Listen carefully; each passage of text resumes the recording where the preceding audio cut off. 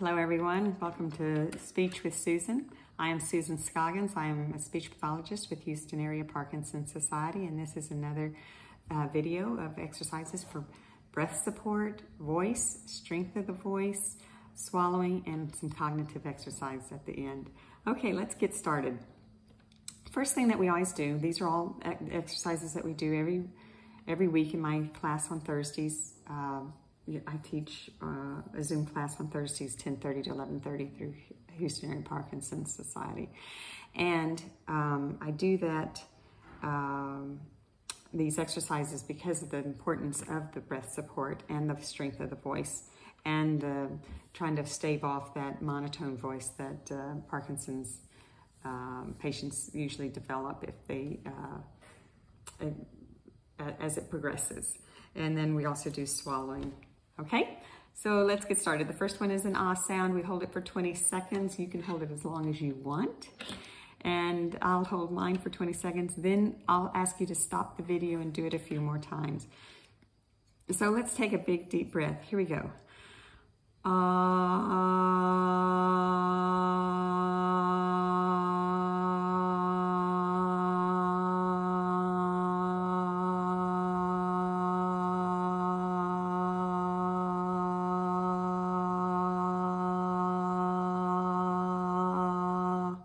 Great. Stop the video and do it a few times. I bet you did.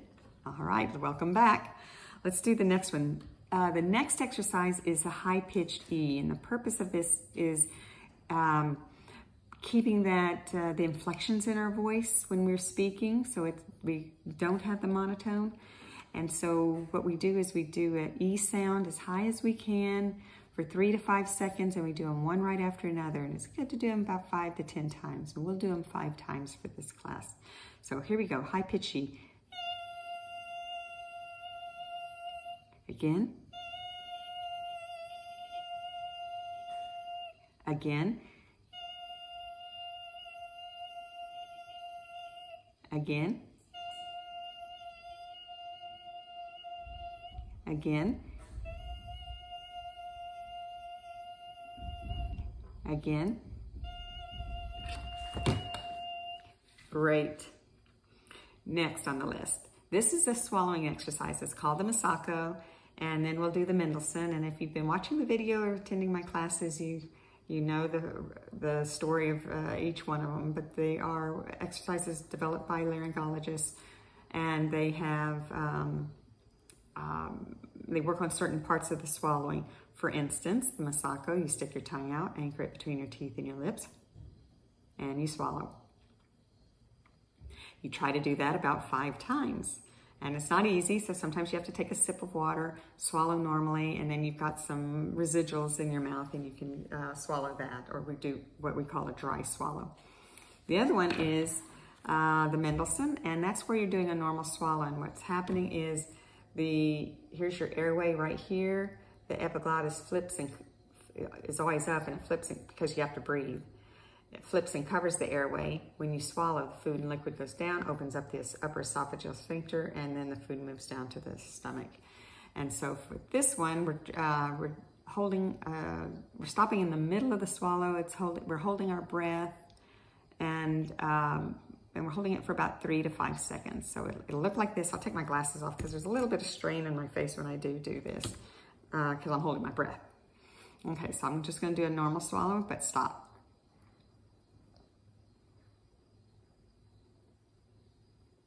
And then I release. And of course, when I release, there's buildup of air pressure below the glottis. And once I leave, epiglottis flips up, air escapes. Okay, so that was the Mendelssohn, and stop the video and do that about 4 to 5 times as well. So Masako 4 to 5 times, Mendelssohn 4 to 5 times. Now I want to tell you about another one, and it's called the Shakur, and that's where you lay on a firm bed or on the floor, carpeted floor, rug, and you lift just your head up and you look at your toes. And so you're just watching your toes. You try to hold it for 60 seconds. All right. That's not easy to do. So that's the third swallowing exercise that we usually work on. Okay, next one I'm going to also tell you a little bit about. It is pucker smile, and it's to help maintain labial seal. So we normally swallow 1,000 times a day, but if we're kind of leaning forward and our lips are not sealed, we'll lose that sensation of that we need to swallow as we age, and we can start drooling. And it's very prominent in Parkinson's if they're not aware of it. So we want to maintain a labial seal. So we'll start off with a pucker. I'm just going to explain it to you, and then if you can stop the video and do it. But you pucker for 60 seconds.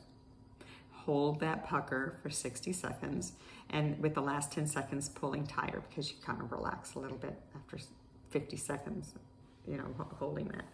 And then you switch to a smile. Feel that sensation of the lips when they're being stretched. They've been contracted for 60 seconds, then expanded.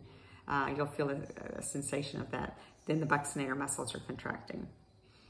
All right, so you want to stop the video and do that 2 or 3 times, and that'll take a few minutes. So, but we'll go on. The next one is cervical exercises. These are the muscles that support the smaller muscles in our neck, the smaller muscles that we've used for voice and for swallowing. Now we're going to do muscles that are more supportive. So what we'll do is we're going to turn our chin to our right shoulder. We're going to drop our left, and we're going to hold for about 20 seconds, feeling that sensation on the left side of the neck.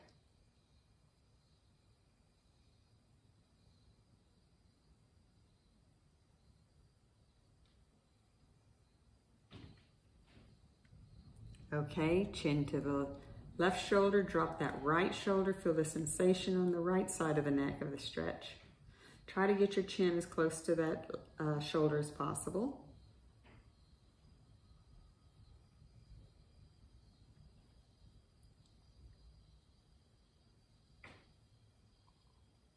Okay, right ear to right shoulder, drop your left, pull it back, chin at 2 o'clock position.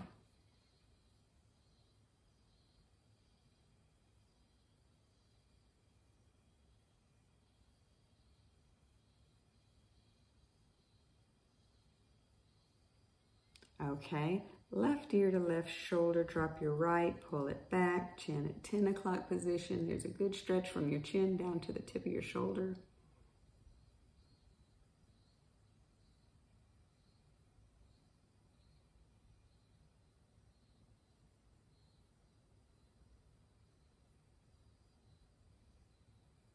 And then the last one is chin to chest, and let's hold for about a few seconds.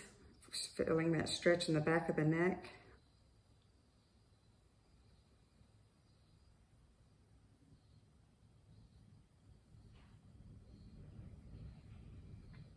Fantastic. Last thing on the list is another breath support exercise. This is where you're inhaling through the nose for a count of 3, exhaling through the nose for a count of 8. So I'll count, and y'all just breathe, mouth closed, and just breathe through your nose. Okay, here we go. Inhale, 2, 3. Exhale, 2, 3, 4, 5, 6, 7, 8. Inhale, 2, 3.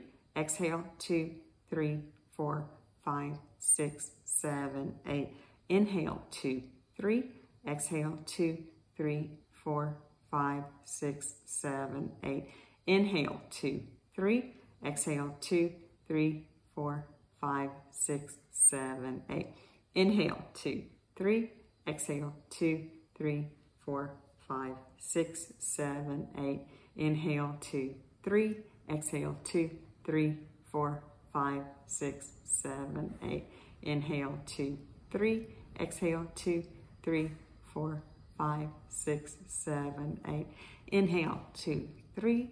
Exhale, 2, 3, 4, 5, 6, 7, 8.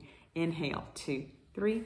Exhale, 2, 3, 4, 5, 6, 7, 8. Last one. Inhale, 2, 3. Exhale, 2, 3, 4, 5, 6, 7, 8. Great. We got our exercises out of the way. Last thing on our list is we do a little bit of cognitive.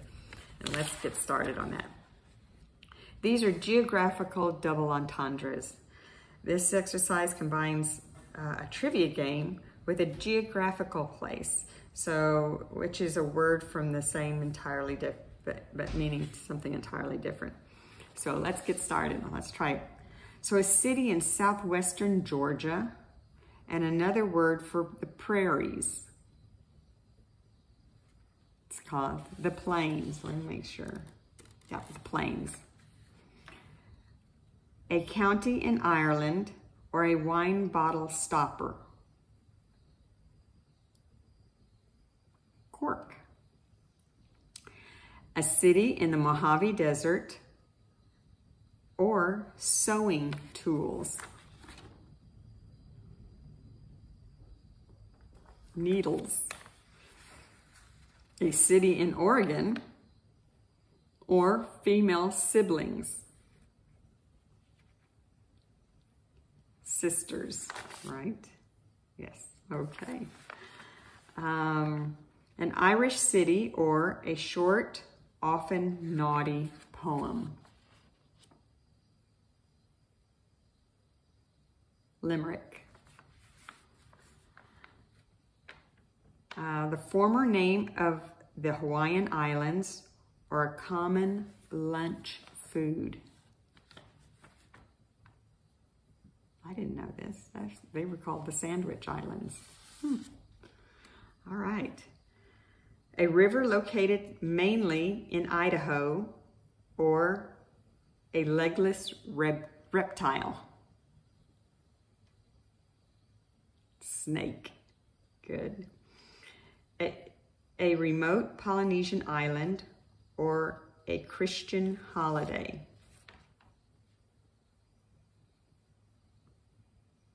Easter. A town in New Mexico, or an old-time TV game show. Truth or consequences. Can you imagine writing out letters or sending out invitations to everybody in truth or consequences? My goodness. Okay, a city in Italy, or a luncheon meat. Bologna, or bologna. All right, fantastic. So this was another video of Speech with Susan. There's many videos of that HAPS provides for physical therapy, speech therapy. I always put out 2 a month for them. And there's also yoga and Tai Chi, I believe. There's classes online. I teach on Thursdays from 10:30 to 11:30. And then there's also in-person classes, even boxing. And they've had a lot of resources for caregivers.